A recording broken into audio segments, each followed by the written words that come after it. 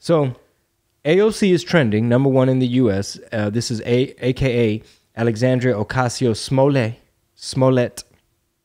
Because now we brought her up last episode. You asked me my thoughts. I was trying to be empathetic. Yep. I was trying to give her the benefit of the doubt. If she did have some trauma in her past, I didn't watch her 90-minute live stream, but the way I was approaching it, I was trying to be sensitive. If she heard some screaming, if she heard some noise, if she thought she was going to be attacked, if she actually had to hide, you know, I was kind of like, man, well, that's her perspective. I wasn't there.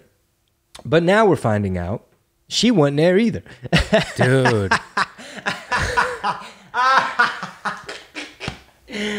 Oh, AOC.